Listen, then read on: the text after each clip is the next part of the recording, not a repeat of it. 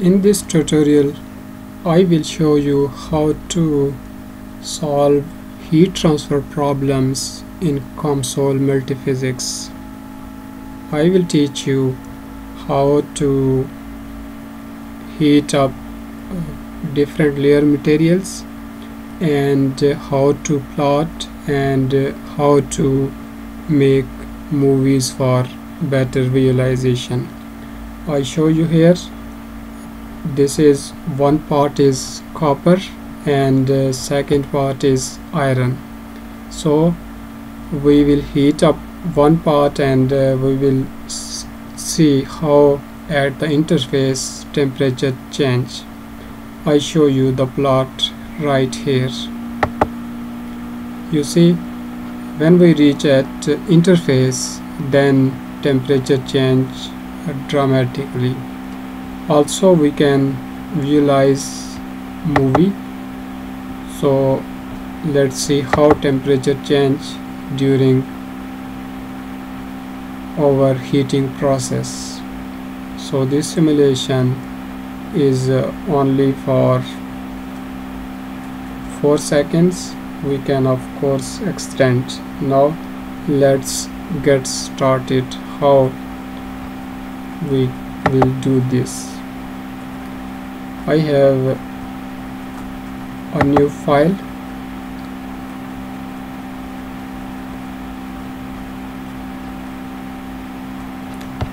Go to model building wizards.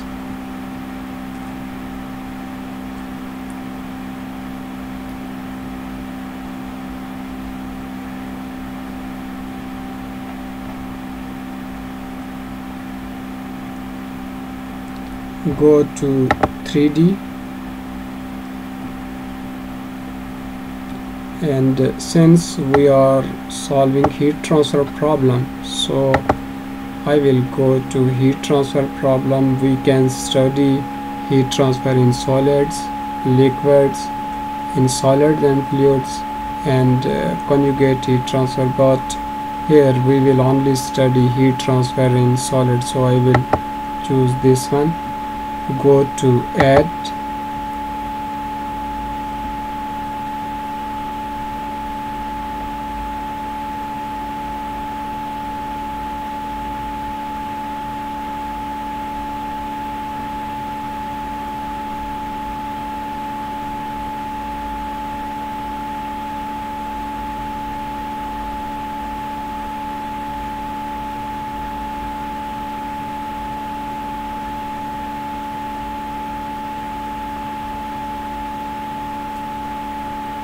and now heat transfer problem is already here. Here temperature is variable, will change during this simulation. So I go to study and we have options. We can study for stationary, we can study it for time dependent, and we have also a couple of more options, but here we will use time dependent study.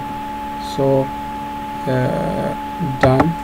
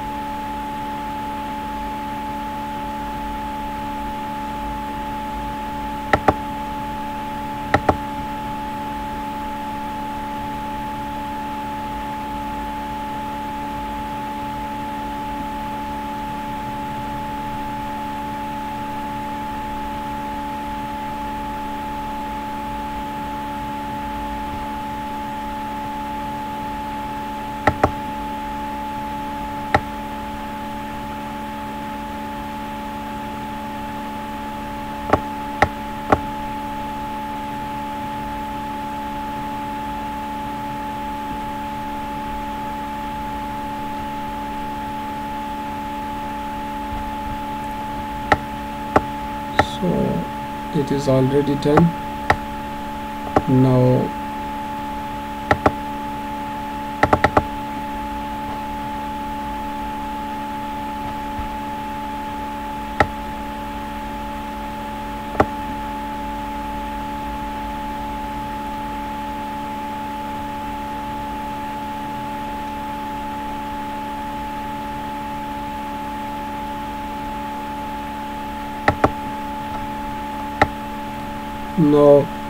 I will first we will go to geometry, and we are going to study a small sample. So I will select here centimeter unit. I need two cylinders, for one for copper and the second one is for steel, or we can use iron. Let's its radius is 0.1, height is 1 is okay. I created this one.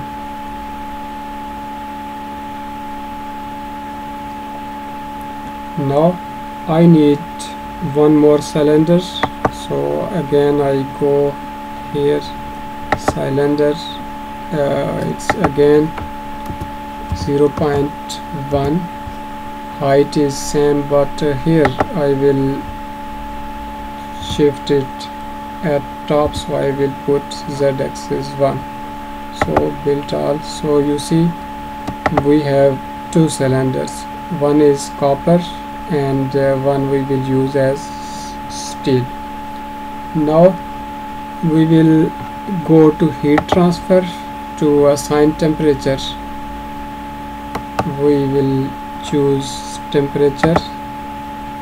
Suppose our temperature is 593 Kelvin. So I want to give this temperature to only one top surface, that is copper. So it's selected as 7.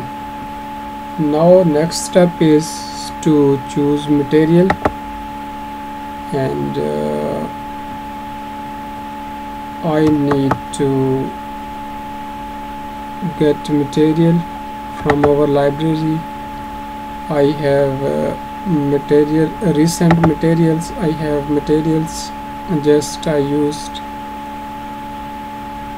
I use iron for lower section, iron for only this section, and I will search another copper.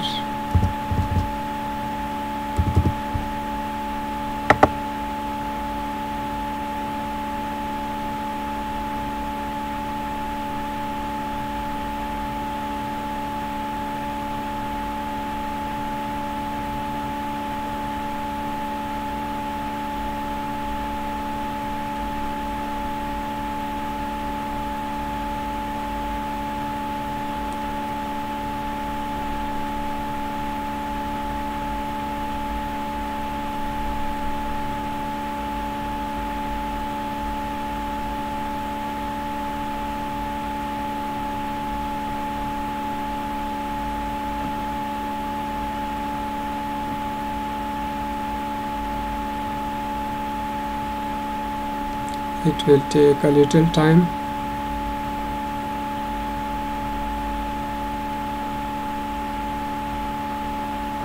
So I use copper for add to component, and for upper component we use copper. So first thing is geometry, second one is material selection, third one is temperature, and next step is to choose the mesh size. So I will go to mesh, and we select it as normal. We can change it to extremely fine, or any else, but here we don't need very fine mesh, so I will only choose normal mesh size. Next step is to select timing for our simulation, so I will only study it for 4 seconds. So next step is to compute this. Go and now let's see what happens.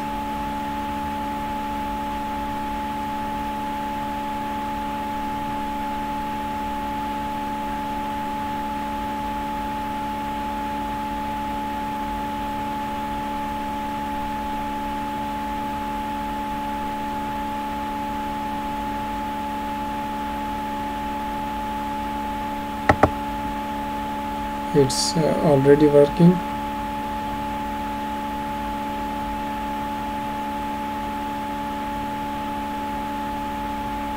And soon it will finish.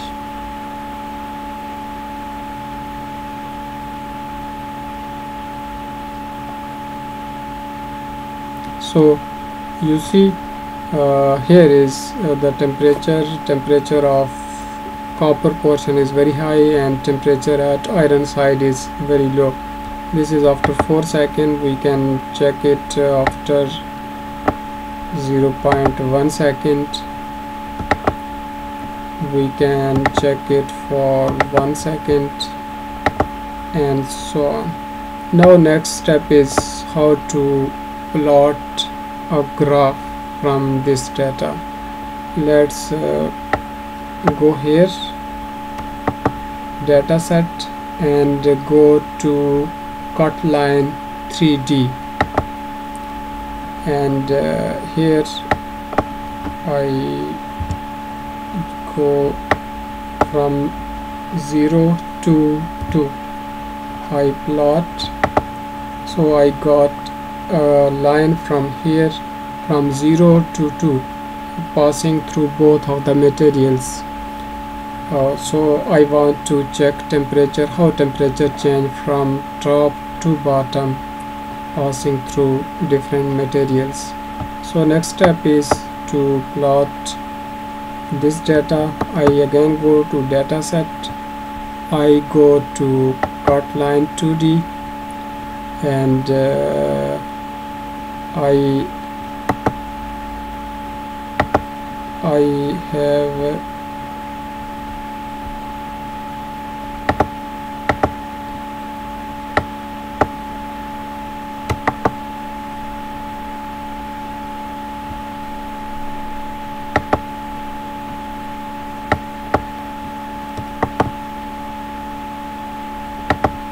I need to find 1D plot group. So it's asked from solution 1 time selection all, and now which type of plot is, it's a line plot, so I go to line plot. So it will ask which line, so we will choose cut line 3D1. So now we plot, and you see here it is for all the time steps. For example, here time selection all, I can choose last, you will find one curve.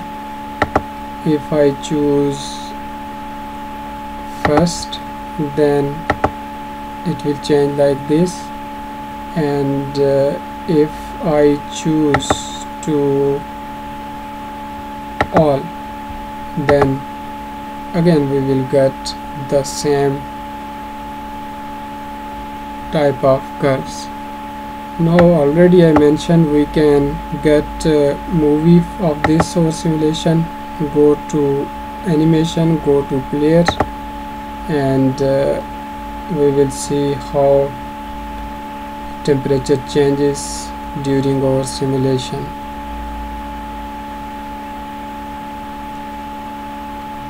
you see, this is how it temperature change.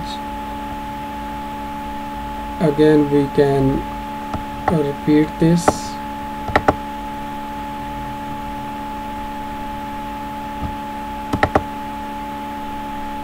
This is initially temperature is very low, then it increases.